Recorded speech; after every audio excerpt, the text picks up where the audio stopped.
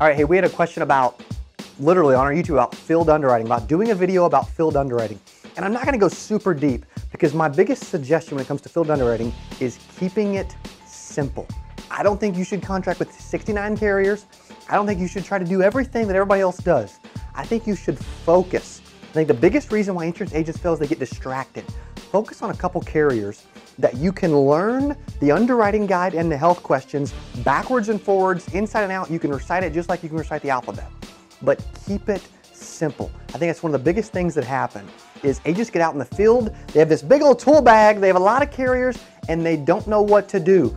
And the biggest reason why we don't make sales is because we aren't confident that we're going to make it. When I show up to a home, when I take a phone call, if I don't make a sale, I'm upset at myself because I expect it. When you go to face-to-face appointment, when you get on the phone, when you're trying to set an appointment, you gotta be more sold that you're going to make the sale than the client is on you not making it.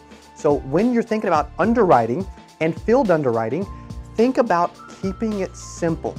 They say riches are in the niches. I've never been one to sell a lot of different carriers. I'll find 1, 2, 3 carriers and then I will go full bore with those. That's all I'll sell. I can win trips, I can win bonuses, I can win lead credits, I can earn extra commission because of my production, and I can keep it simple and be an expert on that insurance carrier, the field underwriting of that insurance carrier. So when you're thinking about field underwriting, most people say, hey, you need to study. It's like an encyclopedia of carriers. You got to know all these different underwriting guides.